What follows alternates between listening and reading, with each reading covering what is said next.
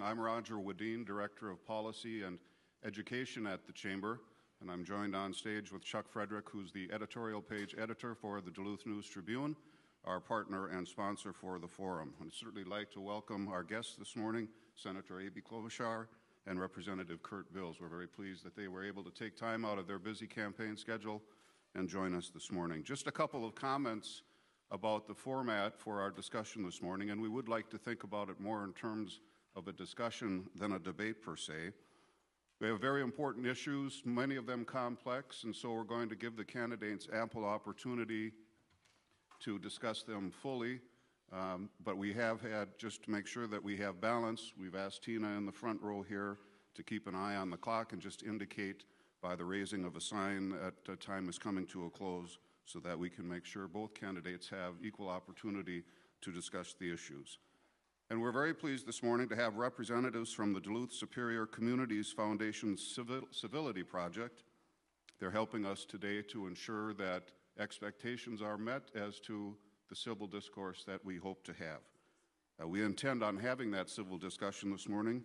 We'll not tolerate any disruptive behavior, and if there is any disruptive behavior, we'll ask the officers that have joined us this morning to escort you from the room. Chuck and I will moderate. There'll be no questions from the audience, and we'd ask that you please hold your applause until the end of the discussion this morning. So Chuck, why don't you start us off? Thank you very much, Roger. We're pleased. This is one of three candidate forums that the Chamber and the News-Tribune are sponsoring, and of course they're twofold. The one is we're hoping to increase the opportunity for voters to hear from the candidates, to hear their positions, and learn a little bit more before they make their critical decisions on November 6th. On the News-Tribune side, where the editorial board, that is also determining the newspaper's endorsement positions through these forums. So we thank you for being part of that process, and I welcome Representative Bills and Senator Klobuchar. And I think I'd like to just get things started off here, just very, very open-ended, in a very open-ended way. Just ask you to introduce yourselves, talk a little bit about yourselves, your priorities if elected or re-elected, and talk directly to the electorate that will make a decision on November 6th. We'll start with Senator Klobuchar. Well, thank you very much, Chuck. Thank you, Roger. Thank you, David. It's great to be here, and I am especially impressed by this chamber. I got to keynote your annual event, 1,100 people, a few years back. It's one of the biggest chambers in the state. And not only that, I love how you've worked with labor and with civic leaders, and that you bring everyone together, because you see during difficult economic times, you see this as a team effort to really be strong up here in northern Minnesota. So I want to thank you for that. I'm also impressed that Duluth is up and open for business. After the horrible flooding earlier this summer, I was incredibly moved by the way Duluth and all of the surrounding communities in the other counties handled that torrential downpour. The fact that we didn't lose lives because so many people in this town, not just first responders, but also just regular citizens, ran toward that torrential waters instead of away from them to rescue people, to save people, to help people. And you see that same spirit in the rebuilding. Obviously, we're working on the federal and state level to get the infrastructure funding to get things moving again. But I thank you for that, and exciting to see what's happening here. Also exciting, the announcement last week of the Maurice's expansion and the office park up here, and the work that Mayor Ness has done. I'm proud to have his support, as well as the support of the mayors in Virginia, and Chisholm, Hibbing, and others throughout northern Minnesota. And I think if you talk to them about the work that I've done as a senator, you'll find out that what I have done is to put people first and to work on real results for the state of Minnesota. That means when the Wayne Brandt from the forestry industry calls and says that there's a problem for them because there is wood products coming in from China and other countries that are not only dangerous for health, but also create an uneven playing field for our forest industry because they're not meeting our safety standards. I get involved. I get a Republican co-author, Mike Crapo, from Idaho, and we go to work and get a bunch of half Democrats, half senators, and we get that bill passed for the forest industry. Or whether it's when Bruce Kerfoot up in Gunflint Lodge comes to me and says, this is so unfair, we don't have the broadband high-speed internet access, we need to compete with some of our Canadian counterparts. I went to work and made sure that there's funding for projects like what we're starting to see with Hickory Tech from the Twin Cities to Duluth, as well as the projects that are getting started in Cook County and Lake County. Whether it's Scott Dane of the trucking industry, whether it is individual people that come to us and can't get their benefits for Social Security or having trouble getting their benefits for their veterans' benefits that they so deserve, I've stood up for them. And so that is how I've looked at my job, that it's real results for real people. One of the things I'm proudest about for this area in northern Minnesota and really throughout our state is that we're making things in America. Things have not been easy up here, but you have never given up. You've certainly never given up with the tourism industry, which is thriving up in northern Minnesota this last year. You have never given up when it comes to all of the issues that we have in trying to get our products overseas and making sure that the Duluth port is thriving. I truly believe that we need to be a country that makes stuff again, that invents things, that exports to the world. We have learned that we can't simply rely on churning money on Wall Street, that we have to make things. And you see it with Cirrus, proudly now sending their planes to the French Air Force. You see it with Epicurean, Duluth Pack, where I'm going to be headed right after this forum. It's really happening up here, and we're seeing it throughout our state. So what I think we need to do going forward is, first of all, make sure that we have people who have the right educations that will fill the jobs that we have for the future. Look at the medical school up at UMD, and you're producing doctors and other health professionals that not just look at going into the big cities, but also are willing to work and take up practices in the rural areas. Look at what we see in some of the new degrees that are being developed on the range in mining and other things. The education system has to fit where the jobs are. Exports, opening markets for our businesses and making sure that we do everything we can to have an even playing field. Making sure the rules and regulations aren't slowing us down as we go forward and being smart about changes there. And also bringing down our debt in a balanced way, in a way that works for the people of Minnesota. So those are my priorities going forward, and I just want to thank the Chamber and everyone for having me here. It's great to be up in Duluth and to see that Duluth is open for business. Thank you very much, Senator. Representative Bills, I thank you, too, for coming, being willing to come up here to what traditionally has long been a stronghold for a popular senator. Please kind of tell us a little bit why you're a viable alternative. Oh, sure. Well, I'm Kurt Bills. I'm from Rosemount, and I teach economics there, and actually by way of Winona State. So after 16 years of teaching economics, I about 8 years into it, in 2008, decided to run for city council in Rosemount because of all the questions that I was getting from students. When you teach economics and you see and expose students to the various deficits and debt, whether Republican or Democrat, that our country has, they have lots of questions. And those questions can be heartbreaking at times because these young people clearly haven't voted for individuals who have caused some of the problems that we have in our country right now. So what I wanted to do was get involved and also went to work on my curriculum and build some curriculum around the schools of economic thought so we can clearly educate, not indoctrinate, but educate our students on the various ways forward so that they can go forward and be a part of our country and our elected process. So serving on the city council, I started a youth commission so that young people age 14 to 18 could actually get involved in local government. And we actually paid down debt. The city of Rosemount did, and we're able to lower our tax rate in 08 and 09. In 2010, I ran for the state legislature, seeing a $6.2 billion deficit. I thought that would be something that I might be able to bring my skills to, not only being an economics teacher. My wife, Cindy, and I run a licensed home child care out of our home, so we are that quintessential small business in a community. So bringing that budgetary knowledge to government has helped quite a bit. We were able to lower our deficit to a surplus and also work together with Governor Dayton to do lots of great things. Some of the things I was encouraged by was how we could put together small and rural school funding and working with Representative Paul Anderson from over by Alexandria. And also working together with Representative Rukavina on the school trust lands, something that's been a problem for 34 years now. And as a public school teacher, we need reforms. We need reforms to properly fund our classrooms. I still teach my first hour class at Rosemount High School every morning. Mr. Casano is there this morning for me as a substitute. He's also an economics teacher there. And I have 38 kids in my first hour class. That's shocking. That's appalling. Especially when I know that serving on education on the K-12 Finance Committee, last year we put $50 on the funding formula per student, and this year we put $50 on the funding formula per student. So why are my classes getting so large? We have to really start to take apart, and we need to look at and have proper oversight over the programs that we run so that we can maintain them and have some type of solvency in the future. Clearly we need a way forward. We need a way forward that is going to be a great compromise. We're going to have another great compromise in this country. And we are electing this year in this country the people to put forward to have the debate and to have the discussion as to how to do that. Our country is in an absolute solvency crisis.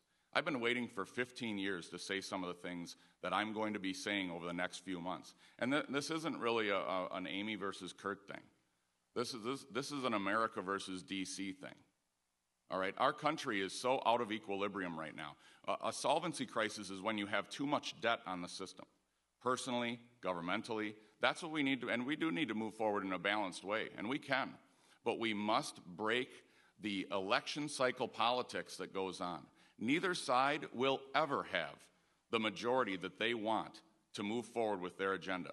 So we have to send an independent voice, somebody who's looked into the eyes of kids for 15 years and answered their questions, somebody who has the fortitude to carry things to the Senate floor, somebody who understands the constitutional underpinnings of the U.S. Senate and the highest deliberative body in the world and what it should be and what it hasn't been the last few years, specifically the last 10 years. We've seen a reduction in floor votes by 47%. We don't deliberate anymore. We don't have discussions. Oversight hearings are non-existent. We aren't doing the things that government is supposed to do. And certainly it doesn't give you the greatest photo ops to do the things that need to be done to be solvent, but you have to go and be a part of them anyway. So that's why I'm running. I'm running for the kids that I've taught for all these years. I'm running for my children, for my grandchildren that I'll have someday. That's why I'm up here. That's why I want to have this discussion. We have to help educate people and put forward various ideas that will help our country move along. So, and really be, again, the bastion of hope, the bastion of freedom and liberty that it has been. So I thank you for hosting this today. Thank the Chamber and the Playhouse. It's just a great spot. What a beautiful setting. And also thank the Duluth News-Tribune for being here as well. This is a wonderful place.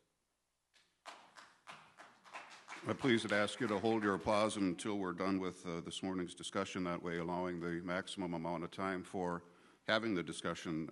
We've touched on it a little bit when we talk about the economy and Congress. We can't avoid talking about things like fiscal cliffs and debt ceilings and sequestration, and yet the seeming inability for Congress to really come to grips with the solution for the problem. Now, Representative Bills, if you're successful in being elected, something will have happened by the time you get into office because of the requirement that something be done by the end of the year, but I'm sure the turmoil will be far from over. Maybe you could touch a little bit more on your perspective on the way Congress is handling these tough economic decisions, and then, Senator, we'll hear from you. Yeah, I just don't see right now from Washington, and this is, again, it's not a Republican or Democrat thing. It's about the election cycle, and having taught advanced placement micro and macroeconomics and advanced placement government and politics, it's something that my wife tells me I should read more fiction because that's all I read about is the economy and our government. And I simply put, I tell her, honey, the last few years has been like reading fiction. And we need to break that. And again, it's not a hit on Republicans or Democrats. It's a hit on the system as a whole. We've gone 1,237 days without a budget, specifically a budget out of the United States Senate. That can't happen. So we need people to work together. I know that Senator Kent Conrad does not want to retire as a Democrat without a budget. I know that. So there has obviously been a discussion somewhere. So where are we standing up in the caucus process? Like I stood up when the Dougie Johnson Fund was on the line and said, this is wrong. This is wrong, a one-time shift. We don't need one-time shifts any longer. We need to, and I actually voted with Tommy Rukavina on that because he had a great argument. And he was right from the accounting standpoint that we were trying to do a one-time thing to fix our budget. And that's what we need to get away from. So we have to move forward. We don't need a debt commission. No more commissions. We already have a debt commission. It's called Congress. And if Congress would just do its job, go get away from the process of not having floor debate. I was able to visit the United States Senate, and I think I might know one problem is that the senators have to give up their cell phones and iPads when they walk into the chamber. So maybe that's why we don't have to hold the floor anymore for a filibuster. Maybe we should bring back that rule. Tom Horner and Tim Penny have talked about that in their op-eds in the Star Tribune. Bring back the rule where you have to hold the floor in a filibuster, not just threatening it. We have to get away from filling the tree. Filling the tree is a process where the majority leader inserts every amendment into a bill and fills it up so that no other amendments can be offered. That's happened, going on 50 times that has happened with Majority Leader Reid. Under Tom Daschle, another Democrat, it happened once. So I want to know where are we standing up against these procedures, this tyranny of the majority within the bodies, whether it's Republican or Democrat in the House or the Senate. That's what I want to know. Why are we hotlining bills? Hotlining bills is when the phone rings in the senator's office.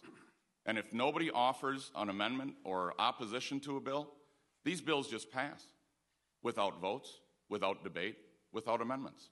Why is this going on in the most highest deliberative body in the world? We have to get together. We have to talk. I love to sit next to Representative Lesh from St. Paul and Representative Rukavina from up here in tax committee.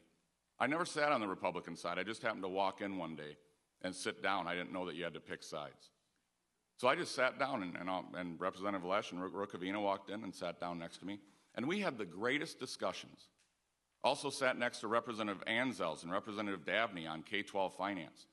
If you want to learn a lot about people, sit next to them. Trust me, as a public school teacher who's a real conservative, I've learned how to talk to people. Okay, there are people on the faculty and in the staff who we don't share the same ideology, but we can come back to the lunchroom, we can come back to the faculty and staff lunchroom every day and have discussions. That's what you need to get going here, and that's what I'm going to Washington to do. This great compromise will come forward, and even though I am a staunch conservative, when it comes time to vote to put this country forward, I'll make that vote, and I'll make it not for my party, but for all the kids that I've taught. Senator?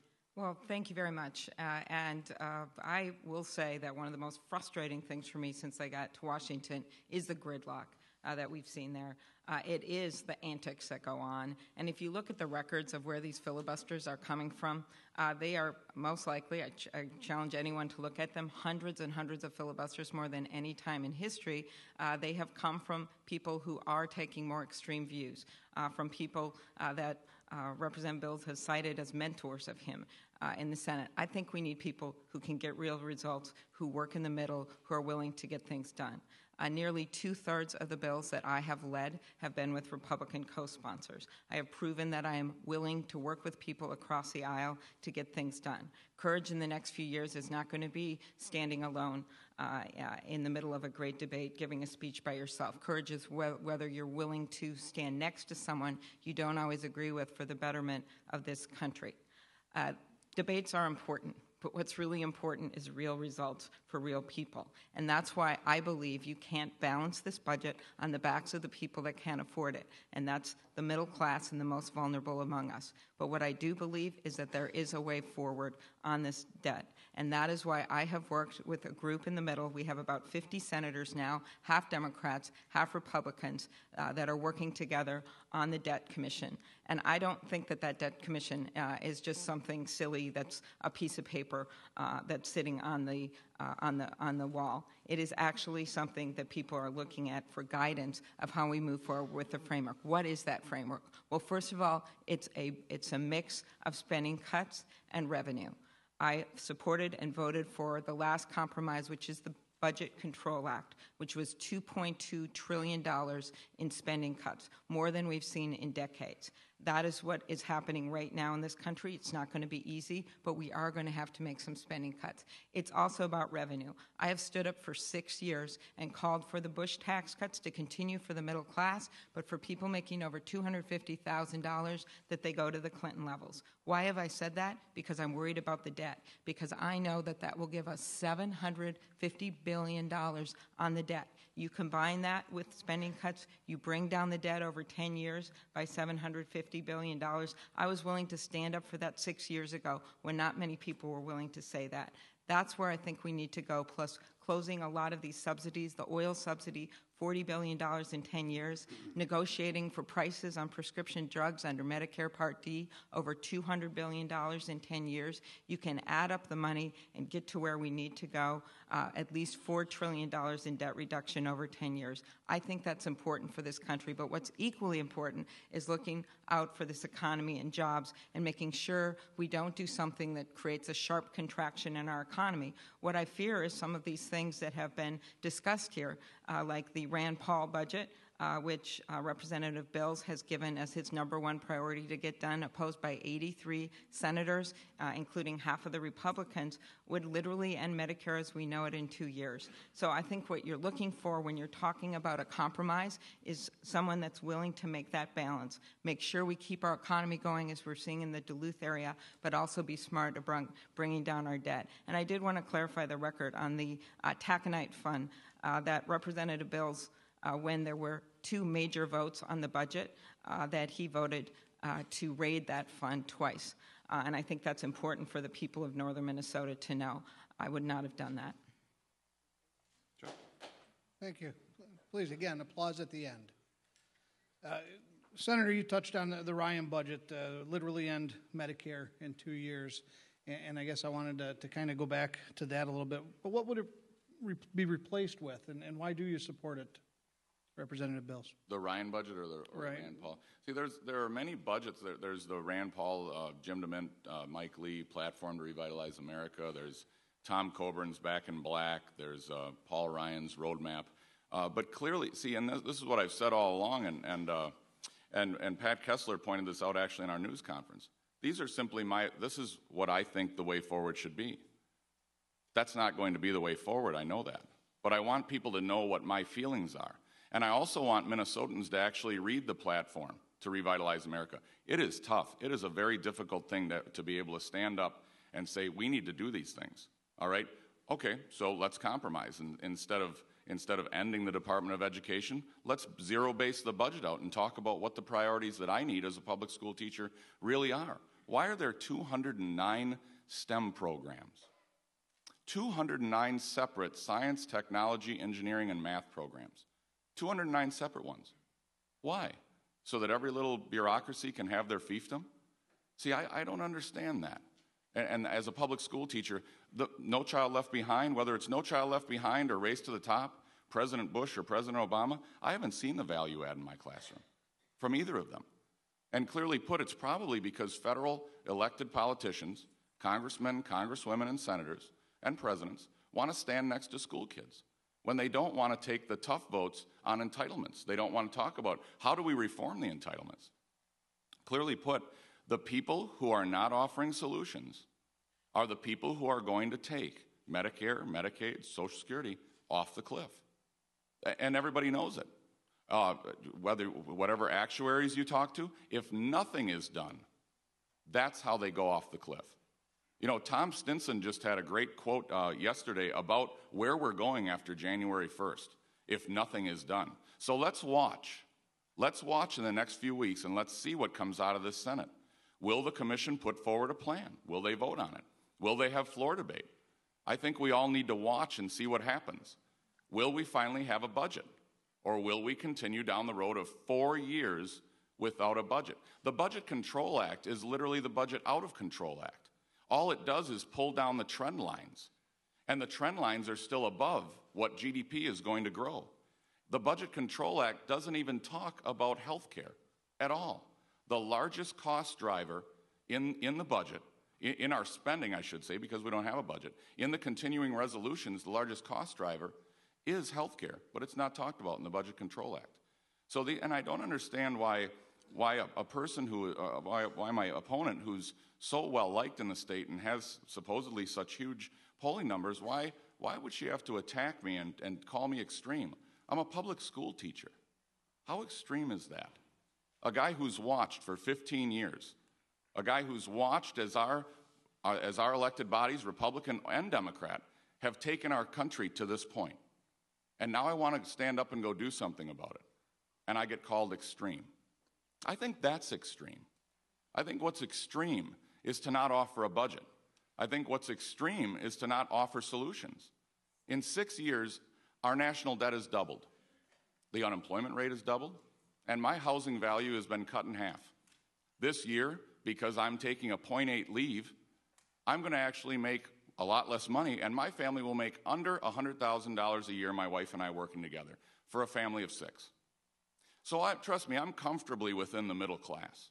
Why would somebody from the middle class be standing up? Because I know where the taxes are going to fall. You could tax, if you just get on irs.gov, you can figure it out really quickly. If you would tax 100% of all income above $250,000, you would come up with about $1.4 trillion. And that would fund the government for about 141 days. Where do you go then? I know, as a middle-class individual, it comes down on me. Like Tom Stinson said, if nothing is done, it would be like this is our state economist's quote.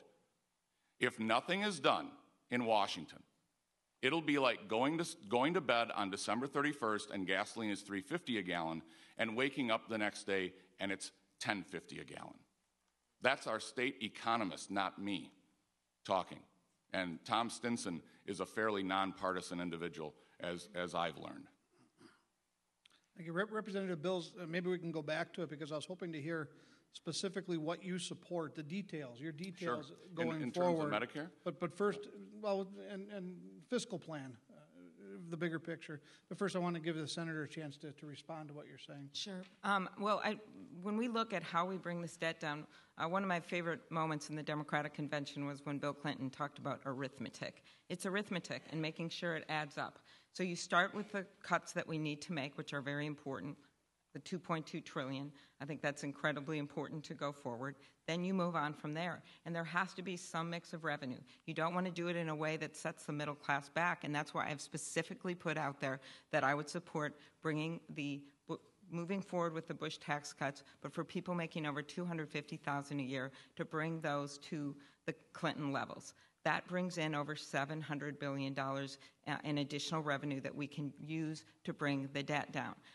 What I have to compare that with, in addition to the subsidies I talked about closing with, is the Ryan and Rand Paul budget that Representative Bills has said he supports. Look at those budgets carefully, because what they do is actually add tax cuts for the wealthiest. The Ryan budget specifically added for people making over $1 million, over $250,000 a year in tax cuts. How can that add up? How can you reduce the debt when you do that? Everyone is going to have to share in this solution, so that's a major part of that. In terms of health care, I think it's really important that we keep Medicare solvent. That has got to be key as we move forward.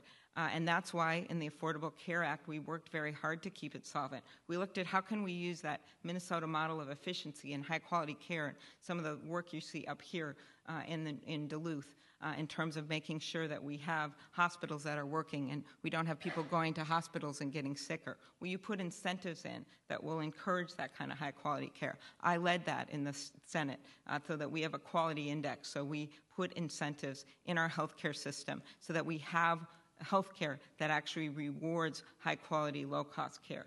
That's what we did with that bill. And when you look at the Medicare piece of that bill, what did we do for seniors? We filled the donut hole. That's that incredibly difficult period where seniors were having to pay a higher amount of the prescription drugs for themselves.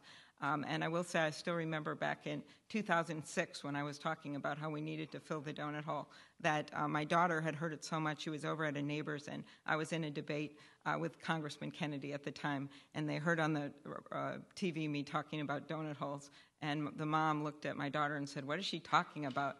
And my daughter said, oh, that's when my grandma can't afford to pay her prescription drugs. That's the donut hole. Those were big deals, and those were things that we got done. But when you look at how do we make Medicare work going forward, how do we keep it solvent, you have to look at this delivery system reform. Because right now, our taxpayer money from Minnesota is getting sucked down in one big transfusion tube to Florida, to states that are not nearly as efficient, where they're literally paying double the rates for some Medicare services than we pay in Minnesota. So that is how we have to move forward, is to make sure that these other states and these other systems are working as efficiently as what we see at the Mayo Clinic and what we see in a number of the areas in our state. That's what I want to do to make sure our healthcare system is efficient and rewards high quality going forward. And I would add this, our small businesses, as we're here at the Chamber, have really had to pay, I think it's 18% more for their health care than big businesses. That's not fair, and that's why we're allowing them to leverage their buying power to go in together to these exchanges so that they can get better rates for their employees. Just one more question on the economy, and then we'll move on. The Federal Reserve continues to deal with a sluggish economy. Just within the last couple days, they determined another round of quantitative easing, buying $40 billion of mortgage bonds per month, open-ended. At a farm fest in August, Representative Bills, you spoke out against bailouts of any kind. You spoke out against the TARP program, yet the auto industry didn't collapse. Just last week, the government sold a block of AIG stock at a profit. So is our fiscal policy somewhere in between? Is there a role for the Federal Reserve to play in strengthening the economy, or is it hands-off completely? Yeah, and in compromise, there can be a role for central banking, but we have to understand that what we're doing right now is destroying the purchasing power of the middle class. We have to start to understand that. I mean, if you look at certainly any student of banking, monetary, economic history understands that this has been done many times. We don't even really know how much the Federal Reserve has expanded our money base. We don't know because we haven't audited the Fed. That audit, the Fed bill passed the House 327 to 98. Now that's a bipartisan bill, and I would call on Senator Klobuchar to carry that bill this coming week. Why don't we have Senate action on a bill that passed the House 327 to 98, so that the American people can finally open their eyes, have things exposed, transparency in what government does. We cannot sit up here and talk about how we're against Wall Street, and then allow the Federal Reserve to continue to do what it's doing. That money is injected at the top. So if you don't like trickle-down economics, you don't like what's going on in Washington right now. Because the Federal Reserve and stimulus dollars are injected at the highest extreme of the income scale. Those individuals have access to that money first. Where are the CEOs from Solyndra? Why are we not having oversight hearings to find out where they are? I believe one of them is a bundler for a candidate now, helping to fundraise for them. Why is this being done? And so this is the crony capitalism that we've gotten to. This is what this country has come to, is that we spend and print and go into debt so much at the federal level that corporations, banks, would rather run to Washington to receive their industry capture, their monopoly, their lockdown, rather than competing. And that's what's wrong. So I have a lot of problems with how our Federal Reserve is currently running its policies. I think we need to audit the Fed, which has already passed the House, 327 to 98. I think that we need to eliminate the dual mandate. We're the only central bank in the world that has a dual mandate. And that is, the mandate of any central bank is to stabilize the money supply, to watch over the value of the currency. That's a great goal. The other role, though, that was added in the 1970s, the late 1970s, was to ensure full employment. Well, now, anytime the unemployment rate goes over 5%, the Federal Reserve, which is an unelected body, their answer is to print money, literally digitize it. And when they expand the money, we as the middle class, our family, is hit by increased college costs, increased health care costs, increased food costs. It costs us $120 now, my family, Cindy and I, to fill up our 12-passenger daycare van with gas. So where does that money come from? Either our family has to take less money, we have to pass along those costs to our people who who consume our daycare, or we have to cut we have 1 to 3 employees based on the time of the year. We'll have to cut their hours. That's what's happening because we are mishandling not only our monetary policy, but our fiscal policy by not having a budget.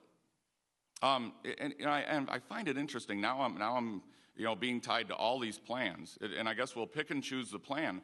But what's terrible again? What's terrible is that the other side doesn't have a plan. There is no plan. There is no budget. That is wrong. From a fiduciary standpoint, you can talk about all the bipartisan bills you've been on from here to eternity. But if you haven't passed a budget, and if you don't pass a budget within the next couple of weeks, before we gavel out, then what Tom Stinson has said is going to happen January 1st, the fiscal cliff, is going to happen. The Bush tax cuts were terrible economic policy. You don't put temporary tax cuts in. What are you doing? You can't do that. And I'm a guy I'm just a laborer. Hey, folks, when I got out of high school, I didn't have enough money to go to college. I went and worked for a living. I built roads.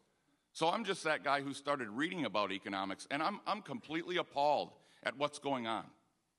We need a flat, fair, progressive tax system. We can get that. It's been calculated before. 2 economists did it, Rubashka and Hall. They gave everybody the standard deduction so that it maintains progressivity, and then they put in a flat rate so that Cindy and I, my wife and I, can do our taxes on an index card. That's what we have to do going forward. We have to have a great vision for our economy.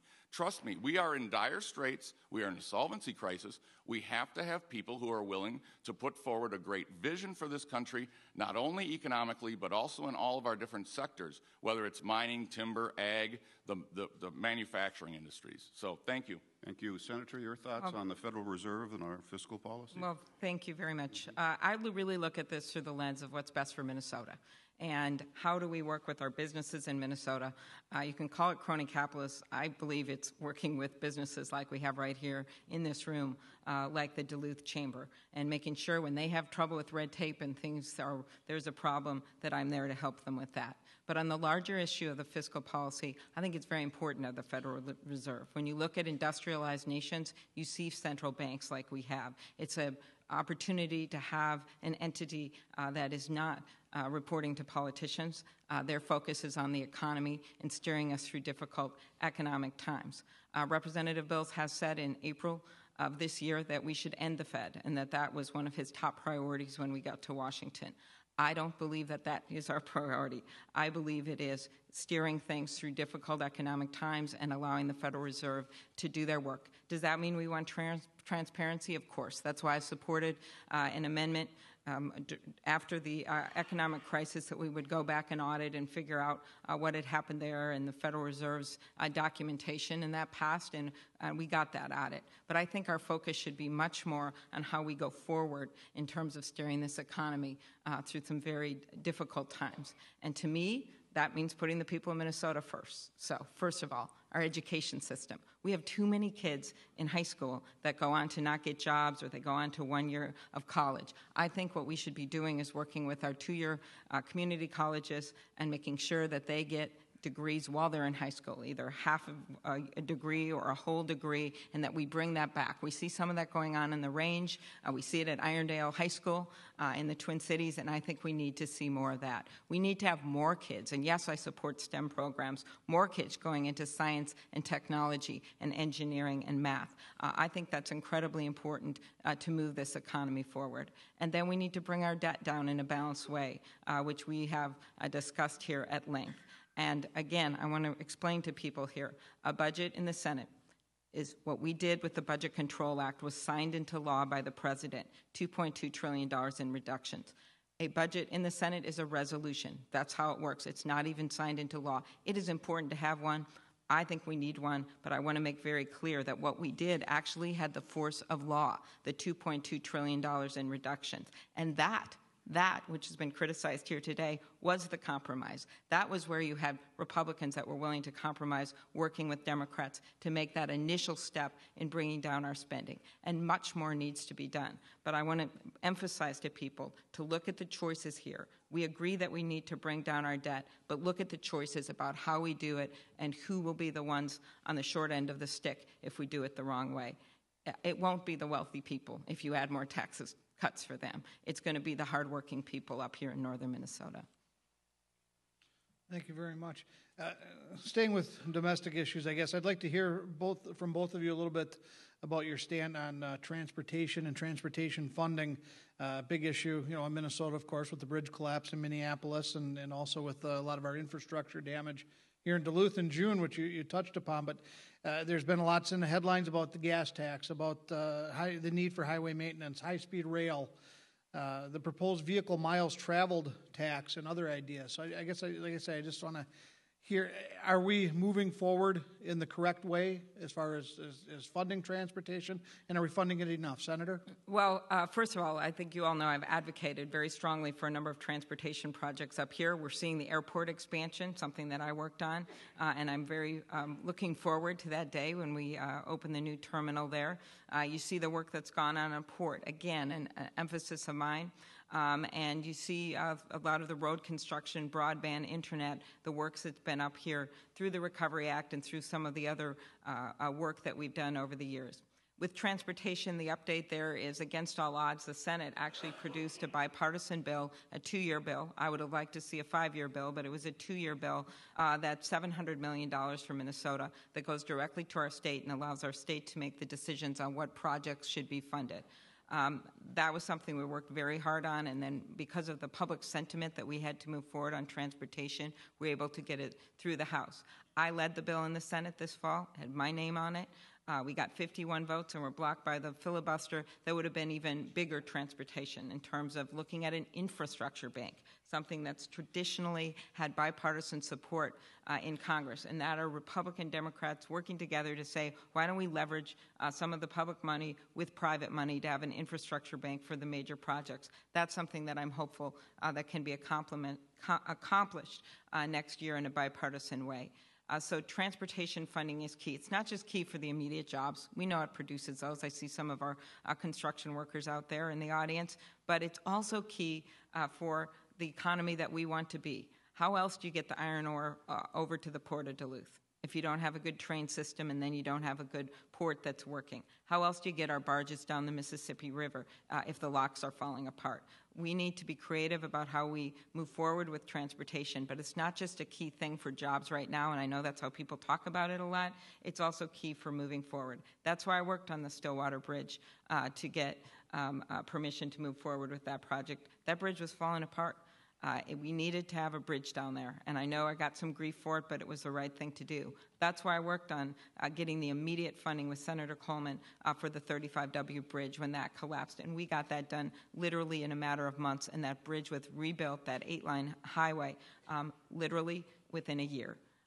That's incredible. It's a tribute to the workers and the people of Minnesota, but it's also an example that when you have someone in Washington that's willing to work across the aisle and put transportation and jobs in the future of the country first, you get things done for your state. Thank you. Representative Bills? Yeah, and I think we did so at the state level too with Governor Dayton, and that's a really bipartisan way forward. But we should do more than just poll and find that if you mention bipartisan 15 times in a debate, that's the way forward. Okay, you have to be willing to go into Washington, and we had a family at Rosemount High School. I taught Andrew Hausman. He's now at Harvard. He's a great student. He lost his dad in the bridge collapse. So when I read about things that we've had over 5,500 pedestrian, bike, and walkways added since 2009, when we could be funding our bridges, our roads, our locks and dams, but maybe they're just not as exciting as the bike and walkways. And clearly, I've biked to work 85% of the time during a kind of a 4-year period before I went into elected office. So I love to bike. I love the outdoors. I love to walk. But you also have to prioritize when you're facing a budget crisis that we're in right now. Why are we doing these? $28 million for a transportation history museum? When we have roads and bridges and locks and dams that are falling apart, I think it's all about priorities, and it's about having oversight. Again, it's not that exciting, folks, but in a bipartisan way, you can have oversight over our transportation programs, hundreds of different transportation programs that are added again. But what major thing that you have to watch out for is earmarks. And we still have a problem with earmarks, those specific programs that don't have the mathematical details or reality in terms of what their return is. You know, anybody economically speaking, from Adam Smith to Karl Marx, understands that there's a role for government. I'm a public school teacher. I know there's a role for government. I understand that. When we did that, when we built the infrastructure in this country, the interstate highway system, the locks and dams, those were great ideas, great ways forward. But we also have to understand that Bloomberg and Variant Perception has put out a study that shows that our return on investment of public dollars is falling, because clearly patching a hole in the road is not the same return, or rebuilding the road is not the same return as putting the road in the first place. And when we're literally throwing money into projects rather than prioritizing them or indexing them, and transportation agencies can do this, we have to make sure that we work and move forward in a way that has again a great vision for transportation, and something that might not create the best photo op, but you're doing things that help economic activity. I think broadband is another way. We have to be careful of how we implement it. We have to make sure that it's not broadband to nowhere, but that it's broadband to help and foster innovation and entrepreneurialism. But I think it's critical to bring high-speed internet and broadband to people in rural areas, specifically in education. My high school, our faculty took a visit. So this is how things can be done at a local level. During our workshop at Rosemount High School this year, which I was a part of, we went to the Dakota County Technical College. And this was great, because for years, many of us teachers have been pushing back because we try to push so hard as a faculty and administration to make sure that every kid goes to a four-year college. Well, we're proud of 86% of our kids going to a four-year institution. But when we arrived at the Dakota County Technical College, Dr. Thomas, their president, was quick to remind us that they have people attending their college who have four-year degrees from everywhere, including Carleton, which is an incredible university, very expensive university, a very expensive college. They're coming back to Dakota County Technical College to get the skills to get a job. They can't even keep instructors at that college in IT or being a linesman or the certified auto tech programs, because those people can make so much money in the private sector. So that's where and I've been pushing those students that I have to make sure that they realize what their career goals are. Where are the jobs? Are you looking at industry where the jobs are? Are you doing that? Not just saying that you're going to go to that four-year school and get that degree, but what is that degree in? And what specific field? So it takes people at the local level, again. And that's why we should block grant more of our funding out. If you want to help teachers, if you want to help administrators, I carried a bill that was bipartisan right down the road, Republican, Democrat, every teacher in the House, except for Corey Kath, who did say that he supported it. But Republican, Democrat, about education boards, a process that would have gotten 95% of the funding right to the principal at the local level. That's how you create a way forward in education. And that's how you create a way forward in transportation funding, too, is make sure that those local individuals can prioritize the projects that they need. Thank you. And we're fortunate here in northeastern Minnesota to have the taconite industry at full production. Senator, your grandfather worked in the mines, I believe, so you know as well as anyone the importance of that circumstance. Polymet and twin metals are exploring now and are considering that there could be a significant non-ferrous mining industry created. Yet Polymet has spent tens of millions of dollars in several years getting to the point where they're at, and they still have a long ways to go. What can we do about the permitting process, the regulatory environment to encourage these kinds of endeavors? Well, first of all, as you noted, mining's been a big part of my life. My grandpa worked 1,500 feet underground in the mines. He knew what it meant to have the mines closed down.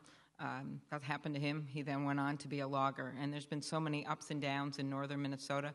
But right now we're seeing a resurgence with so many of our mining projects with U.S. Steel and Cleveland Cliffs going strong. And that's been really important to the region. We've literally seen the unemployment, which was at its height in some of the towns in Virginia and Hibbing at 18 and 19% a few years ago, cut in half. It's not where we want to be. There's more work to be done.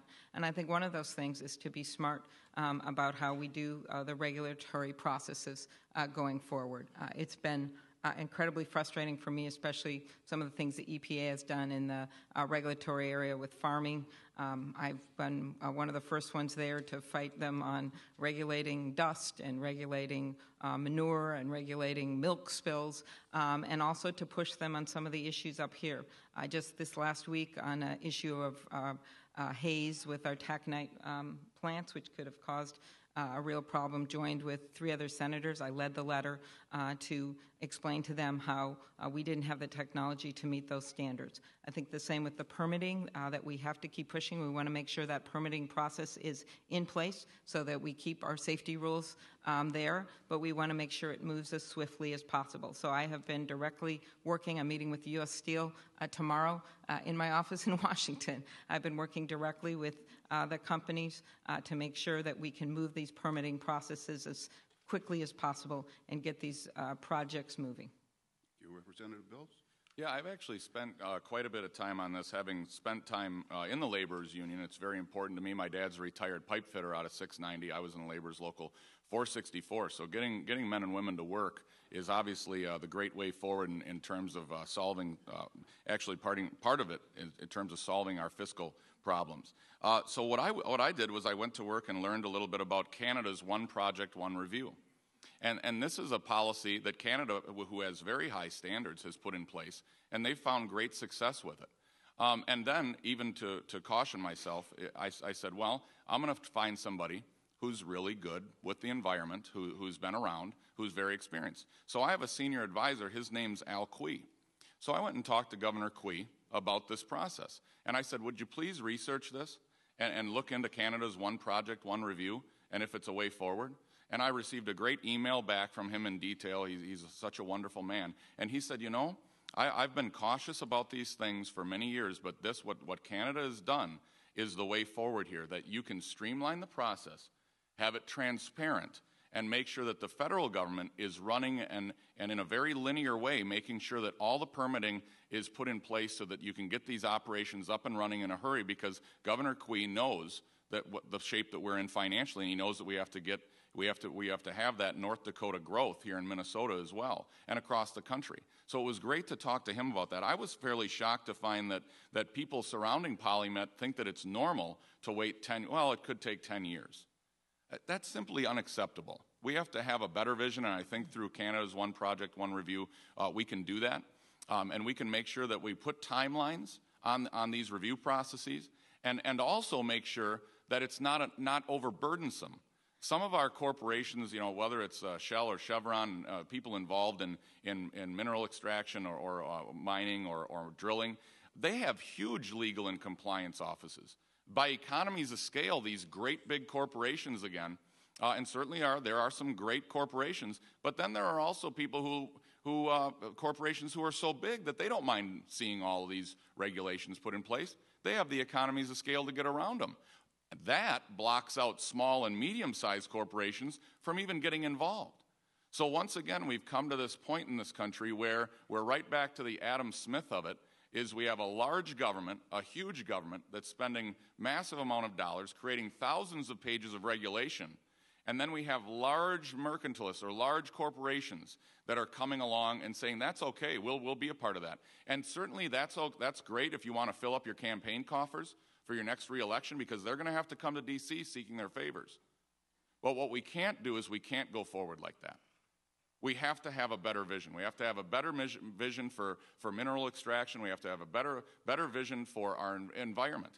And simply put, that is following Canada's lead. They're a great trade partner with us. You know they're our largest trade partner, and we only have they're larger than China, and we only have a $37 billion trade deficit with Canada.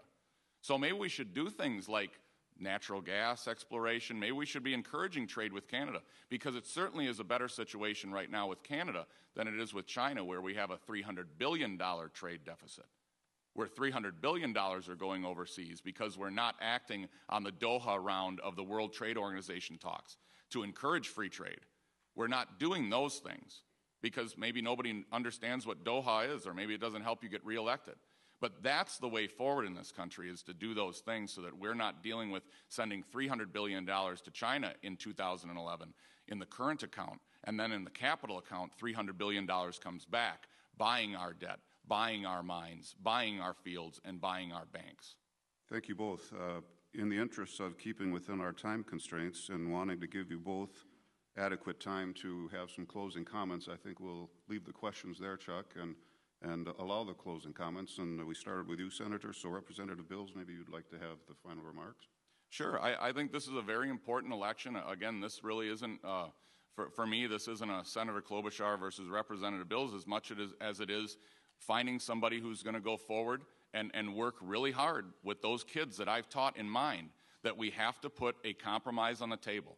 I've mentioned it before. For me, saying that I would vote for the Simpson Bowles or the Great Compromise is like somebody on Monday morning saying that they could have made that throw that Ponder missed. So you really can't do that. But what you can do is you can say, that's why I'm going to Washington. I'm going to Washington because I don't think it's just a Mr. Smith goes to Washington thing. And Senator Klobuchar has pointed out at Farm Fest that she doesn't believe in Mr. Smith goes to Washington. I don't think we need one Mr. Smith goes to Washington. I think we need 100 Mr. Smiths goes to Washington and Mrs. Smith goes to Washington. That's what we need. We need people who have a greater vision, who are not going to treat an election like a lottery, where, hey, I won the election, I become a millionaire, I stay in Washington, D.C., and this is what I do. We need people, we need everyday, ordinary people. We need more teachers, more farmers, more people who work in the mines, people who are stay-at-home moms and dads. And I'm so glad that in this state, we live in a state where I, as a person of meager means, just a public school teacher, can actually find his way through the process and actually run for office. You don't have to be a political elite in this state. You don't have to be a financial elite in this state to get through and actually run and try to make a difference. And that means a lot to me, and we need to keep the rules in place in our parties that make sure that that happens. And so I'm not only going to fight in the United States Senate, I'm going to fight within my party to make sure that a process is maintained where regular, everyday people can be a part of it. You know, simply put, this is all, we have major deficits. I think I've counted 6 major deficits. We have a budget deficit we've talked about extensively. We have a jobs deficit where if you would just go and put together something called the REINS Act, where you could vote on this, we put this measure forward, regulations from the executive in need of scrutiny. Congress needs to take its responsibilities back. We need to have a Senate that debates and where there's discourse. It is the highest, most deliberative body in the world. And certainly we can be civil. It's okay to be passionate. Again, trust me, in the teacher's lounge, we get fairly passionate about things. We discuss political issues. But then the next day we come back and we have lunch again together. It's okay to have discussion and debate. Just don't close it off. And make sure that you're doing your job in oversight. And again, I know these things don't sound very exciting. But when we have this much duplication in government, when we have 47 job training programs run by 9 different agencies, just because every individual wanted their own job training program put through so that they look good on their campaign literature.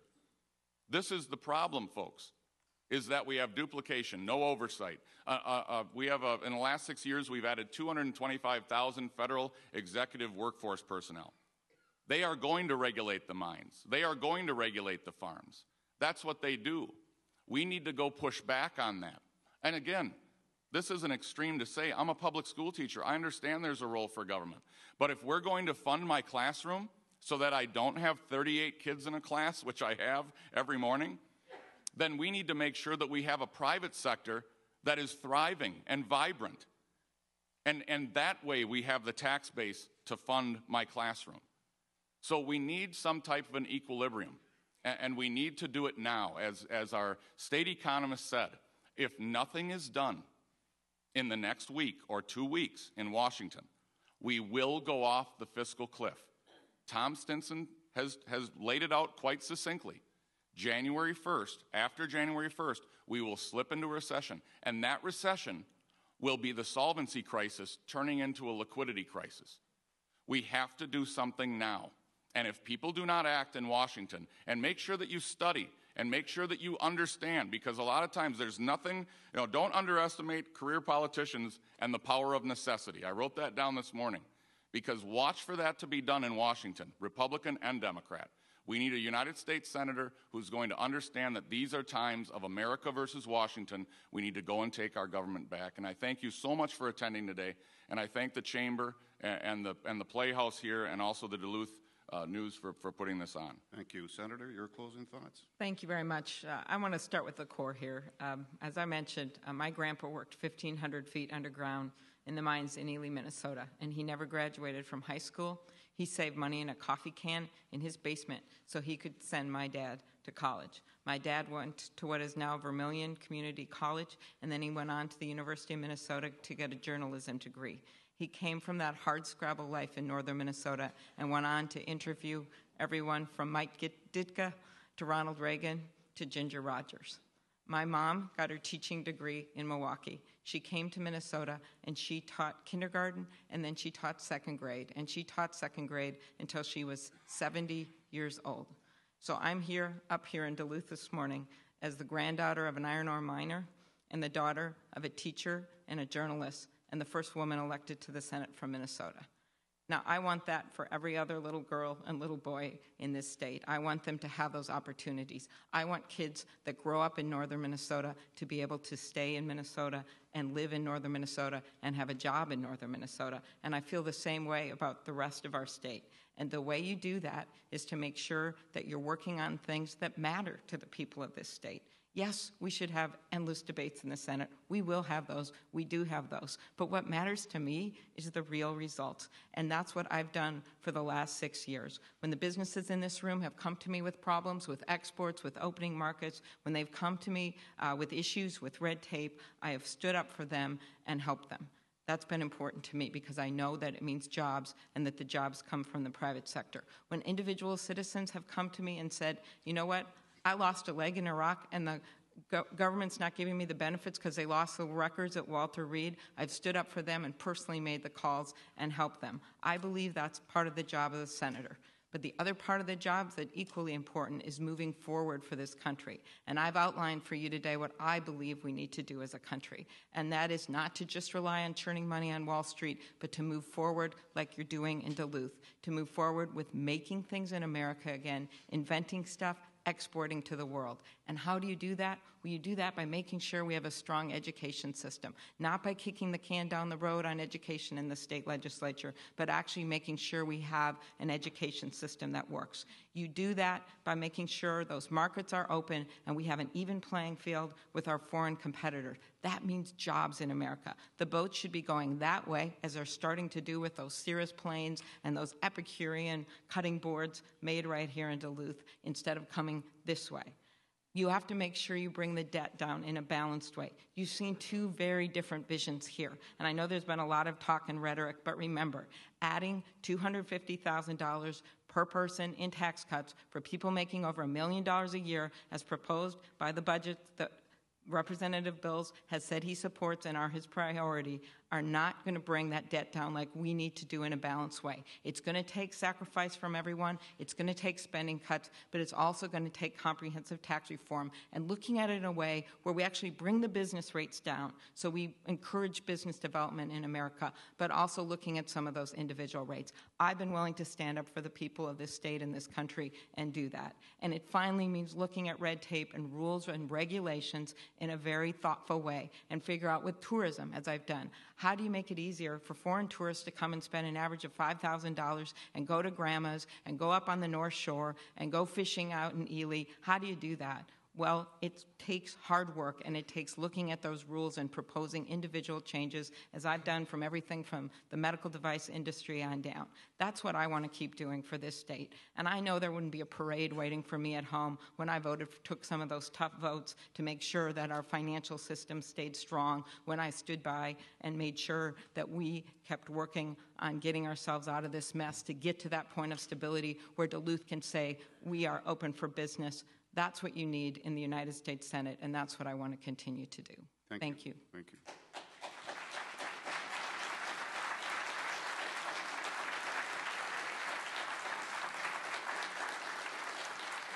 Thank you both for your thoughtful discussion this morning. We greatly appreciate it. Thank you, Chuck and Duluth News Tribune. Thank you, audience, for your consideration. I'd ask if you take a moment on the leaflet that you were handed as you walked in. On the flip side, there's an evaluation of the Civility Project goals. If you take a moment to fill those out and hand them in on your way out, we'd appreciate it. Thanks for being with us, and have a great rest of the day. Thank you. Thank you. Hey, great. You have a wonderful day.